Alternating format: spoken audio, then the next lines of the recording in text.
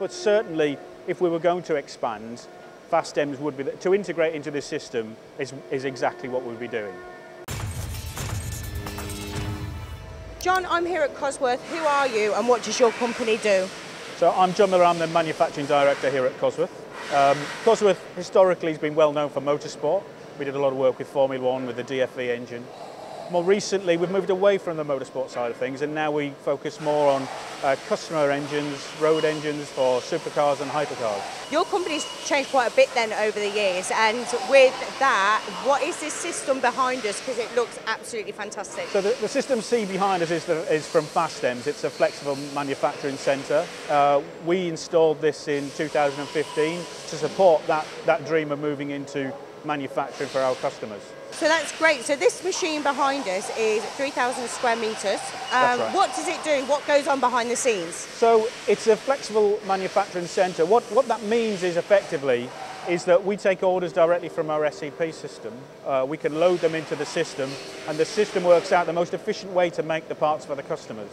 We've got 11 CNC machines all tied to the Fastems system. And some of the benefits are that it controls all of our tooling moves, it knows where all the tools are, and it controls all of the lifing of tools and everything else. So you're keeping everything in one place, yes. Aren't you? Yep. Was there a reason why you needed this system? Were things going wrong? Were you creating scrap parts? Well, this actually went in with the factory, and this was really part of the move into making more customer engines away from Formula 1. And it was that step, looking for efficiency gains where we could, because we are a small company, we can't afford you know, a big crews of people. So this was part of that step forward to get into that and make it more efficient to deliver what the customers have wanted. Has it increased the productivity of your staff? Because you don't need as many people feeding the machines because you've got this system in place. Has it increased your productivity? It's different, yeah. It means the system itself can run 24 hours a day. And on a typical machining centre, you'd have manual operators loading parts into the machine. So we're here, we've got 11 machines, and you'd have at least one operator per machine on every shift. Here we have 2 people on each load station on every shift. So you can imagine the difference in the amount of people we need to run the machines is significant. Yeah, so with that, how easy is it to control? Are your staff were able to integrate with it quite easily? Yeah, it is. I think the actual loading of it is relatively easy. They have an interface that they use at the load station, so they call parts in and out, and that's what they do. The cleverness, that all goes on in the background really, and they don't have to interact with it very much. My next question to you was actually how smart is the system? Yeah. Because it's not just loading parts, taking parts off, it's so much more than that. That's right.